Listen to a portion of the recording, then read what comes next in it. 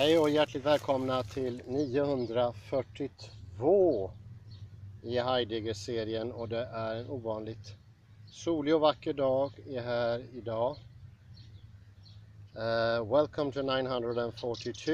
This should be taken in English as usual. Sorry about the Swedish intervention. Today I would like to continue with a most wondrously interesting book by Susie Froebel.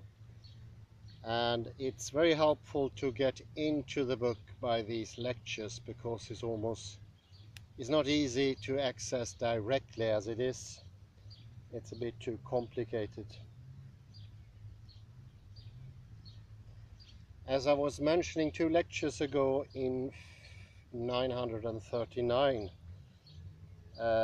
there is a way of training one's senses by using a walking stick. How odd this might seem, it's incredibly effective though. We expand our area of intervention and expansion also into the outer surfaces of our reality.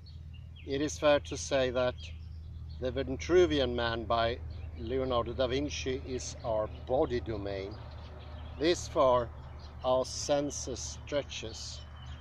And we know today that the idea of a body that ends with the skin is a mere illusion.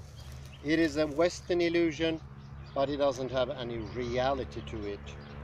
Our body map is actually constructs that we use to move about and do things. They are not static things. We can feel pain all the way out to where I stretch my arm.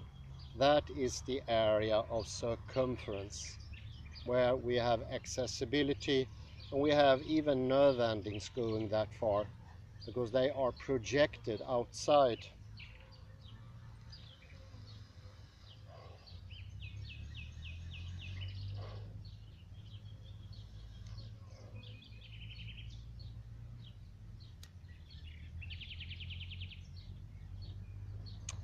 This is an example I've taken many times before, and it's well worth repeating. It is the rubber hand illusion constructed by Botvinnik and Cohen. And there the guinea pigs or the participants had to place one hand on the table in front of them and the other one underneath the table. Then a fake hand was put in the position where the hidden hand would have been resting on the table. The participants were asked to look at the fake hand, while both that hand and the out of sight real hand were stroked with a brush. But after a while only the fake hand was being stroked, while the real hand was no longer being touched at all. Still, participants reported feeling the same brushing sensation on the real hidden hand, while they observed the fake one being stroked.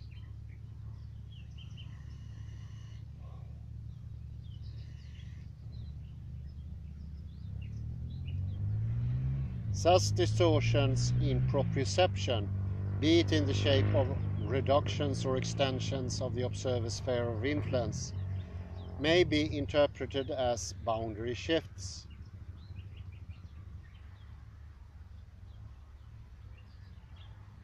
The rubber hand illusion is an example of a fast yet ephemeral assignment of a part of our environment to our bodies. It only takes a few minutes to evoke the illusion that the rubber hand belongs to the body, but it is maintained through visual feedback only for a short while. It needs yet more feedback to be persistently believed or felt, because the feeling is real. The actual feeling is undiscernible from real feeling, and we need to remember that perception is always projected out of the body. It is not something coming into the body. If you feel that your world is coming to you, then you are already in the passive situation, and it's not until you train yourself to be otherwise, which would take at least 9 months, that you would believe, perceive, and feel something different.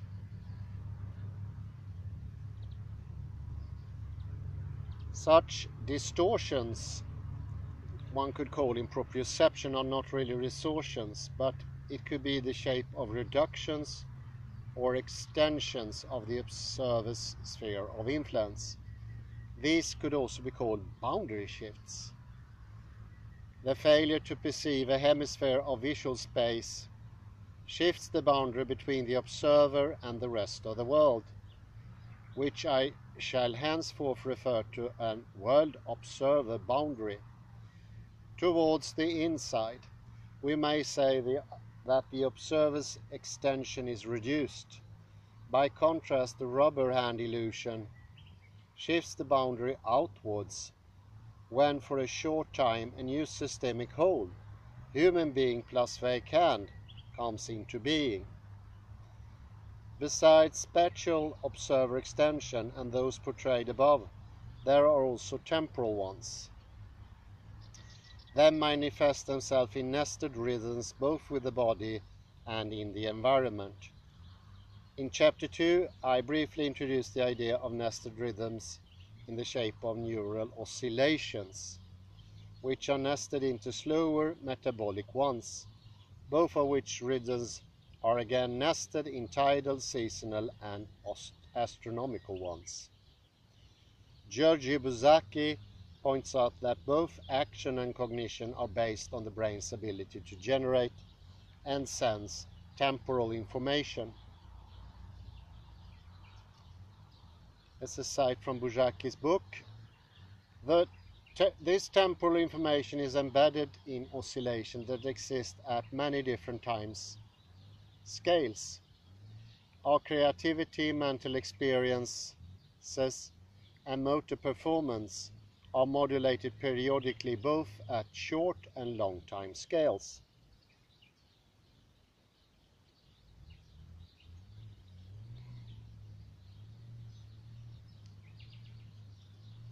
What emerges is a fractal temporal structure maintained by and generated by nested oscillations, which are sometimes triggered and maintained by external stimuli. At other times, they are self-organized, which means the spatiotemporal structure evolves spontaneously in the absence of external influence. Note in parentheses that I follow Buzzacchi in using the terms rhythm, oscillation, and periodicity interchangeably. They describe the same phenomenon, but the individual terms have been adopted by different academic disciplines.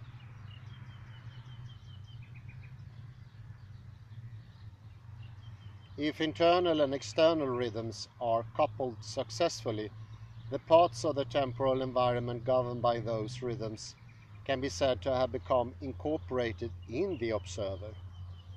The internal rhythms which drive the dynamics of our bodies require frequent recalibration.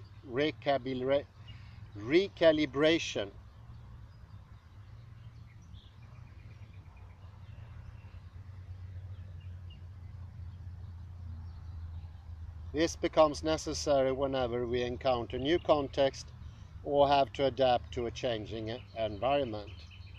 As among others, Van Nieuwenhuizen has pointed out, successful nesting of internal rhythms into external ones as well as well-calibrated internal oscillations are prerequisite for good physical and mental health.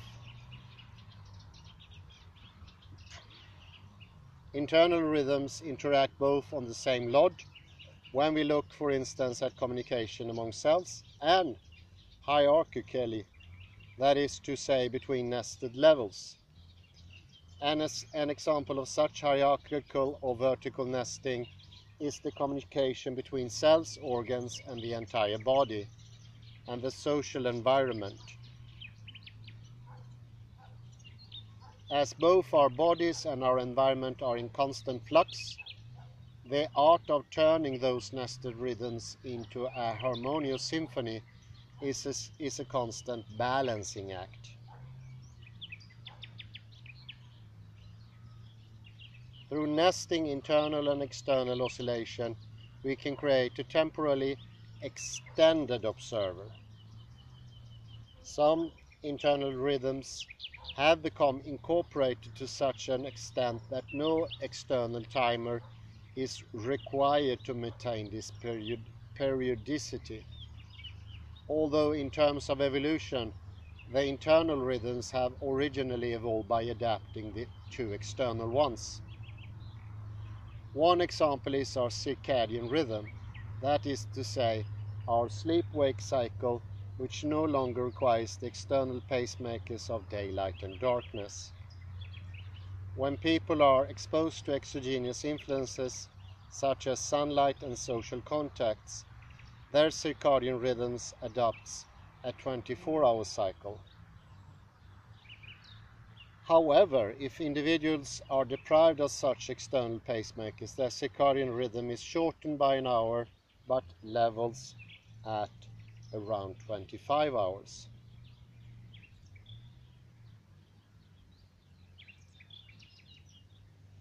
The ability to maintain internal rhythms which are not perturbed by environmental changes is a great advantage and therefore a selection effect. Most contextual change, however, requires us to adapt. Clark reports an experiment which provides an impressive example of how living beings adjust to environmental changes by successfully recalibrating their temporal interfaces. A macaque monkey found himself confronted with delay times which were added to or taken away from a course of actions he had learned to perform. The monkey had learned to move a cursor on a computer screen by means of a joystick, while the computer recorded the neural activity which accompanied those actions.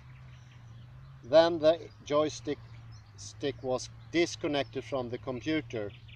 The monkey continued his task, still maneuvering the now detached joystick, while he was actually moving the cursor by means of his neural activity. In the next step of the experiment, a robot arm was inserted into the control loop. This mechanical device, which added a slight delay to the cursor steering process because of the mechanical friction it produced, could not be seen by the monkey. The addition of the delay, which the monkey noticed in the visual feedback, that is to say, in the delayed motion of the cursor on the screen, completely confused at the first. But after this it adapted to the new situation and made up for the delay. In other words, the monkey's temporal interface was extended when it compensated the delay by means of anticipatory regulation. That is to say, when it skipped the consecutive interfaces in the control loop, fused them into one, as does the walker when he incorporates his stick.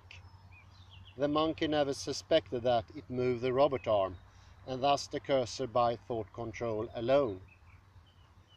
This was only clear to the external observers, namely the individuals conducting the experiment.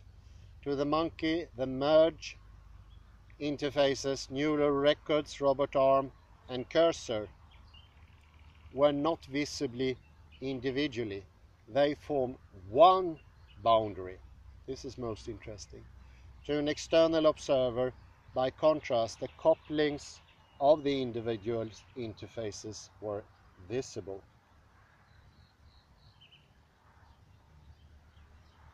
The view from the outside allows us to see both the detailed successive interfaces and the one boundary these interfaces have merged into.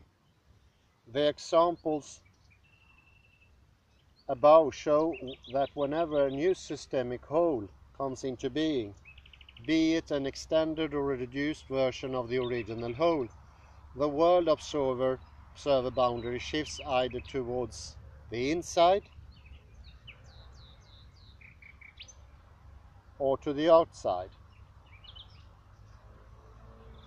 New systemic holes are formed when conditioning effects make these boundaries invisible to the observer, as is shown in the example of the walking sticks, which is assimilated into an extra limb. An external observer would be able to make out two interfaces, one where the hand touches the handle of the stick, and the second one where the walking stick touches the ground. The view from the inside the systemic hole, walker plus stick, reveals only one interface, which connects the hand directly with the ground. The walker is no longer aware of the now merged interfacial plane. This difference between the inside and outside view is a useful measure of complexity. Henceforth I shall, after Otto Rössler, refer to the inside-outside vantage points as endo and exo perspectives.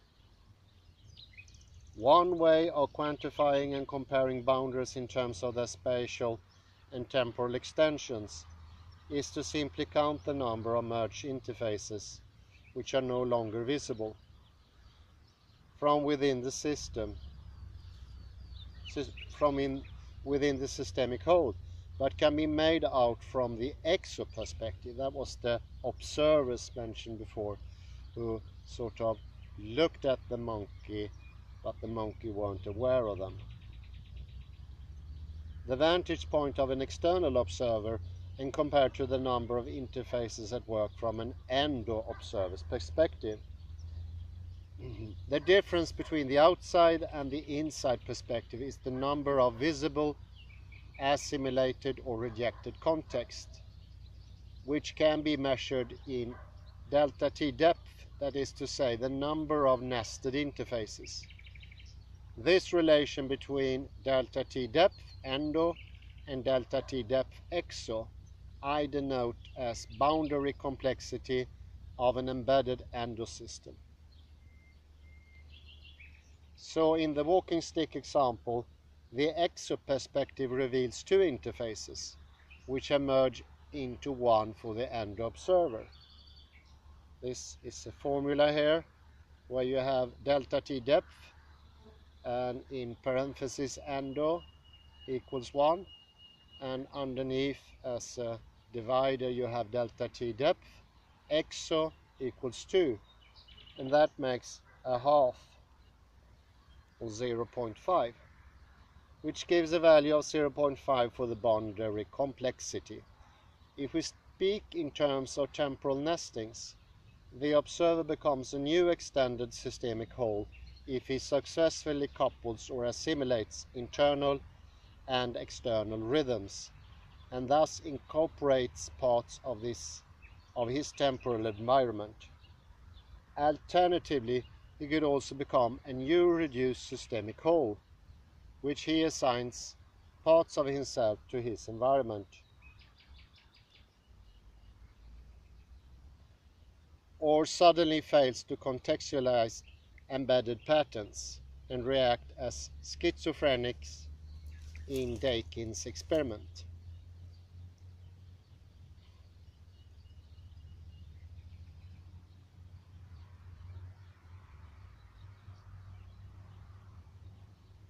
If a delay is newly integrated into an observer's sphere of influence, he will adapt through regulatory anticipation and turn into a temporally extended observer. If an already incorporated delay is shortened or removed from his sphere of influence, an observer will adapt through retardation and turn into a temporally reduced observer. And I have spoken before that modern man is most usually a temporally reduced observer.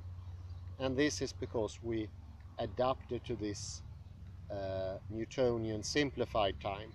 So it's not so much that the Newtonian model is wrong, it is much to simplification that doesn't suit reality.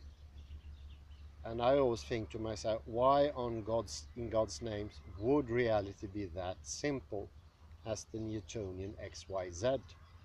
I don't know if any one of you have actually ponder about that, but think about it. Why on earth should the dimensions and time be that simple?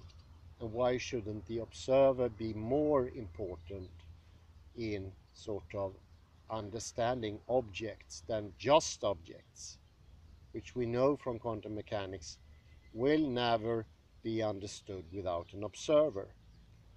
It seems that most people still to this day, they don't train their senses, they don't train their bodies in complicated patterns that are inherited since millennia.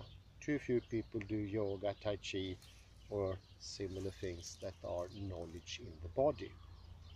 We haven't started to develop those things in the West, but it's about time. But of course, it will take millennia to come to perfection. Knowledge is something in reality. You can't just make knowledge up. This is the idea of metaphysics of presence. This is also the reason why this is sounding at the first take extensionally complicated, and I'm sorry for that, but it is actually easy in the end, because you all had this experience when you were younger, and of course the wordings are very complicated, but you haven't sort of been in that youthful mood for 20, 30, 40 years. So the way of going back will be very complicated and hard in some instances.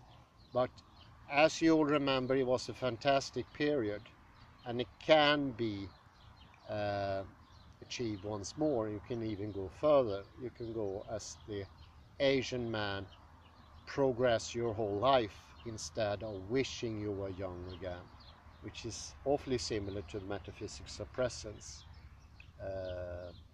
Maybe pointed to the Gothenburg Zen dojo, who metaphysics of presence was all that it was about.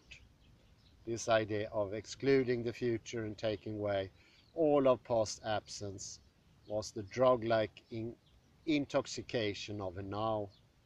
And that's so far you can come from anything about Zen or Buddhism. It doesn't get any further. It's like analytic philosophy on LSD. But more about that later. If a delay is newly integrated into an observer's sphere of influence, he will adapt through regulatory anticipation and turn into a temporally extended observer. That is fantastic. And this is my memories from youth, that I could extend my observance by going into myself. I became externally extended into the real world, and I noticed that helped me in doing things, being more effective, being more creative. It was not something solistic, not advances in solipsism, as Bernardo Kastrup's sort of indicates. This was in true reality. If an already incorporated delay is shortened or removed from this sphere of influence, an observer will adapt through retardation and turn into a temporally reduced observer. Our temporal recalibration can be remarkably persistent, a fact dramatically shown by our distorted perception of events when delays we have adapted to are suddenly removed or shortened. Stetson et al. Describe an experiment in which a consistent delay was inserted between the participants' pressing of a key and a flash which invariably followed it. After they adapted to the delay, that is to say, when they had incorporated it, participants were faced with shorter delays. Surprisingly, this made them perceive the flashes as occurring before the pressing of the key, a temporal distortion in which action and perception were reversed because the delay was shorter than the anticipated. Thus, we may deduce that temporal boundary shifts can distort our perception and the temporal order of our nested nows, with big N. But returning to our notion of a personal temporal perspective, can we actually say that a temporal extended observer's now is expanded and that a temporally reduced observer's now has shrunk? we can indeed provide the nested interfaces have merged and are no longer visible to the end observer. A fully incorporated lake can no longer be separated from the whole action it is embedded in. Only an exo-observer is able to divide the systemic whole into its temporal components. The idea is reminiscent of French philosophers Henri Bergson's notion of internal duration, durée, as an indivisible whole. This is from Henri Bergson. Picture the image of an infinitely small elastic band, contracted, if it were possible, into a mathematical point. We slowly start stretching it so that the point turns into a line which grows continuously.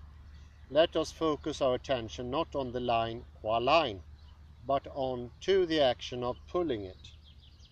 Notice that this action is indivisible, given that it would, were an interruption to be inserted, become two actions instead of one. This is most interesting. One you pull, and that each of these actions is then the indivisible one in question. When we can then say that it's not the moving action itself which is ever divisible, but the static line which the action leaves under it as a trail in space.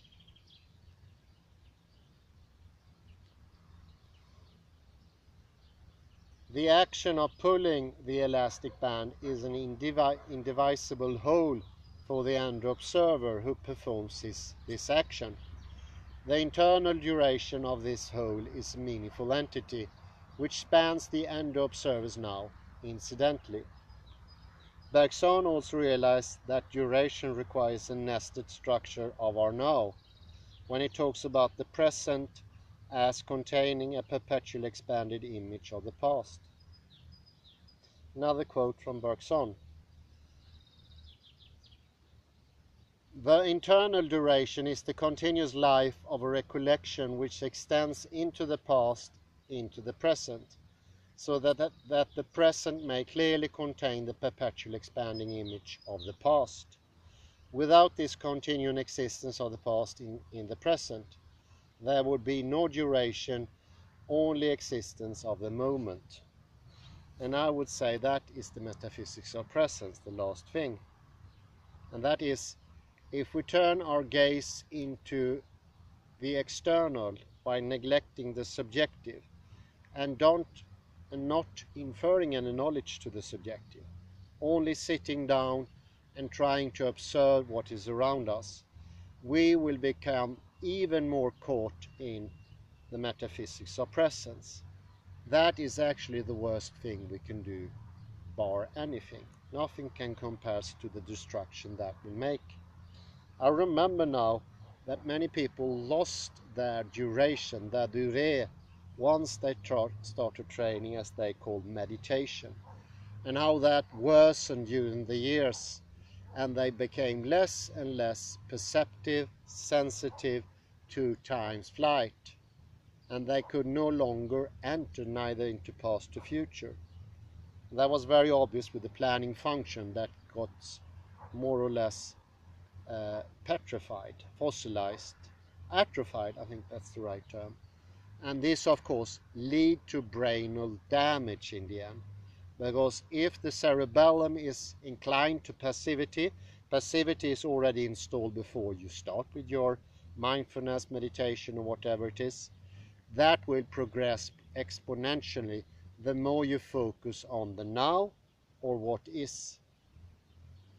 So the cause of the thing is never approached.